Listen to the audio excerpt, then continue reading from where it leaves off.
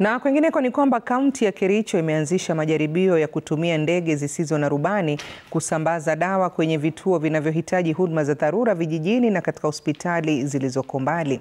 Akizungumza kwenye uzinduzi wa mradi huo katika hospitali ya Sigowet, waziri wa afya katika kaunti ya Kericho Brenda B alisema kwamba vifaa hivyo vitakuwa na manufaa haswa katika hospitali zilizo katika vijiji na zitasaidia kushughulikia masuala ya dharura. Aliongeza kwamba zaidi ya hospitali 35 tayari zinafaidika na mradi huo.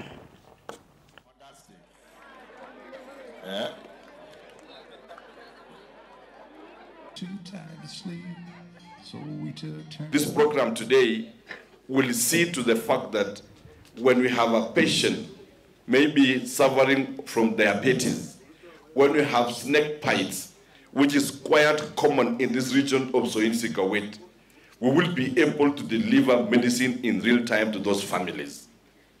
We are looking into a situation where if in a place like Nyalil Buch or Chebiegon down there, a call is done that we have a snake bite here, we will easily reach out to that patient using the drones that we are launching today. Currently, Zipline and Kenya Airports Authority has mapped 35 facilities as the first batch that we are beginning with as a county.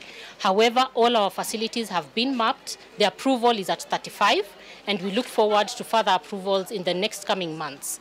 The reason we chose Sigowet as our launch is because this county is notorious for having patients that have snake bites.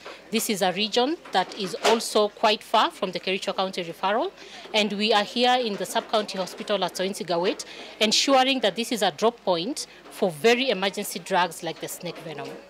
We use drones to make sure that essential medicines, blood, vaccines, and even animal health products are able to be accessed from different places when they are required through a model we call on-demand service delivery.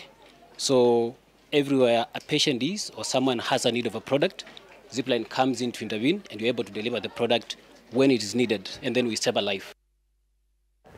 Taarifa nyingine zinaarifu kwamba idara ya